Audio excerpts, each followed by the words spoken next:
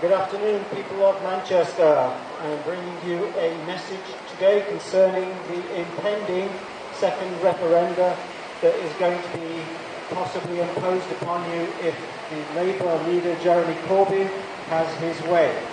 For those who like confirmation of this, if you look into the press today, the Telegraph states Jeremy Corbyn is backing a second referendum.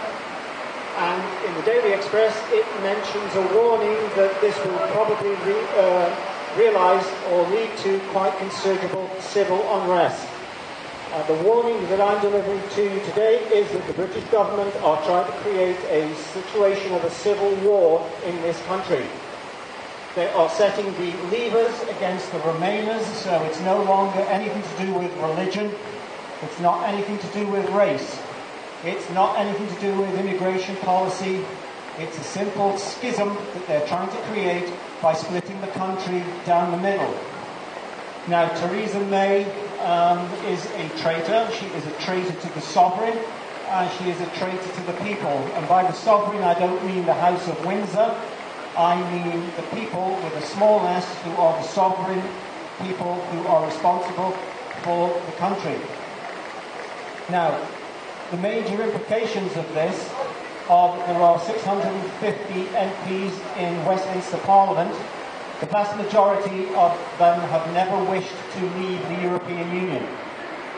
The problem therefore stems that you have so-called 650 elected individuals there who are traitors to the people. And they're traitors in the fact that no matter whether you voted to leave in June 2016 or whether you voted to remain, the fact of the matter is they are trying now to deliberately overturn a democratic principle, which is once a decision has been given or put to a referendum, then it should be abided to.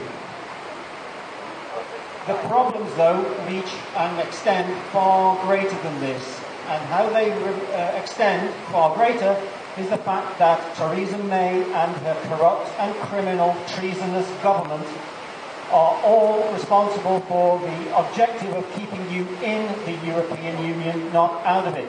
And the reason for that is they want a federal nation state of a European Grand Federal Union. They do not want nationality, and they do not want any individual nation states leaving.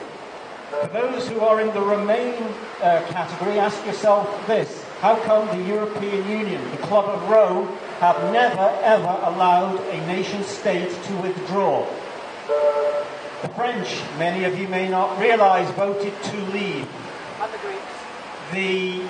And the Greeks. So we just said the Greeks, yeah.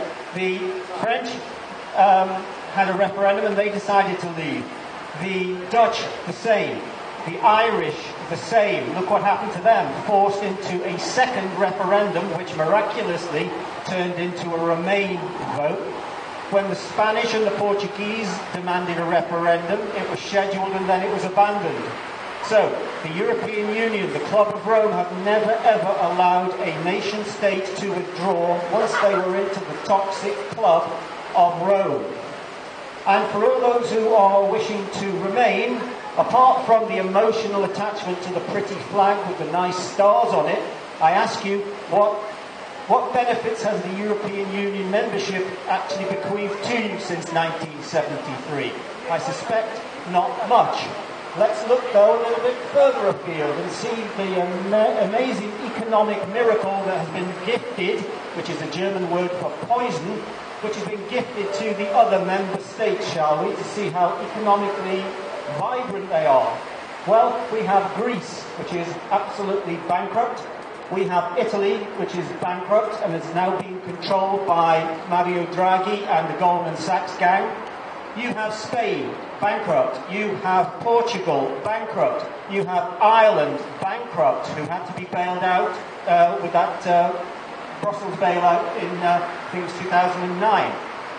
You have France, where the Yellow Vest movement against Emmanuel Macron is building every day, because the French economy is on its knees with over 50 to 60% general taxation as the equivalent of PAYE, or if you're owning your own business, and the cost of living going through the roof. this year. So I ask you, all those people who might decide or might long to remain in the European Union, please tell me, as I say, apart from the kilo which they gave to us, and apart from the pretty flag, there hasn't been many economic benefits that they've bestowed upon us. And for all of those who are fearful that once we leave, as I hope we certainly do, in March, the Armageddon doom-mongers that say the economic catastrophe will surely arrive because we are no longer in the club, well, two things. Who is or who are the biggest single trading partners with the European Union? And they're certainly not any member country within the European Union. The biggest trading partner, and pick up any item that you get from Argos or buy from Amazon, even the toys in the McDonald's food packages, are all made by a member or an organisation or a country which is not within the European Union, and that country is China. So China is the biggest single exporter or importer into the European Union, and they are not part of the club, and they seem to be doing very, very well, thank you. The second largest trading member for the European Union is the United States, and they don't have tariff agreements and they don't have exchange rate mechanisms.